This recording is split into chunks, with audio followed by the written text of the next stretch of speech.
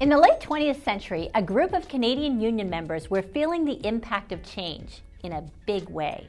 Change in the economy, in their sector, and in their workplace. Even their union was changing in a way that they did not support. So they went looking for an alternative, and the rest, as they say, is history. Hello, my name is Janet Stewart, and I'm a proud member of the Canadian Union of Skilled Workers. Welcome to another 21st Century Insight. American unions started to adopt a business model late in the 20th century. Many of them acted like employment agencies, supplying workers to employers and collecting fees in return. This model eventually failed for a simple reason. Workers lost confidence in the entities that had been created by and for them. They didn't think the unions provided them with a voice about the future of the workplace, so they gave up their memberships in droves. In 2013, Time magazine reported that union membership was at a 97-year low.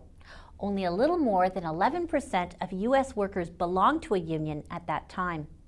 In the private sector, union membership fell to 6.6%, down from 35% in the 1950s. Time also linked the decline in union membership to rising levels of inequality and the concentration of wealth. Such high levels, the magazine said, last occurred just before the Great Depression. Clearly, the moment was right for another union model to emerge. In 1999, the Canadian Union of Skilled Workers was formed as an alternative to unions that left little or no room for member participation. Labor laws in both Canada and the United States provide a legal framework for workers to make their voices heard. But here's the difficulty. When workers don't support unions, rights that were won, sometimes at a great cost, lie dormant. No one benefits from them. So who is responsible for inequality in our society? Well, perhaps workers should look at themselves first before they assign blame. Workers left unions because they felt they had no voice, but they were also alienated because they didn't feel connected to their unions. It's easy for members to view business-style unions as third-party service providers.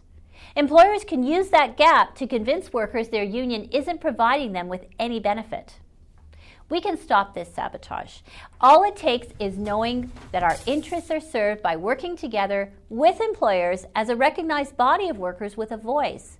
That's when we will truly have a say in the future of work. How can we get there? We can do it by engaging fully as members of our union. We need to see ourselves in the fabric of CUSW. We need to look beyond short-term gain and self-gratification, and we need to question the status quo.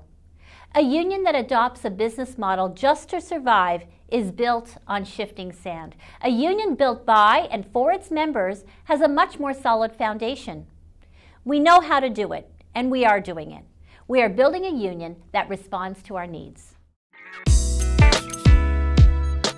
The solution to workplace conflict is to have workers, worker representatives, and employers discuss issues of concern while in the workplace.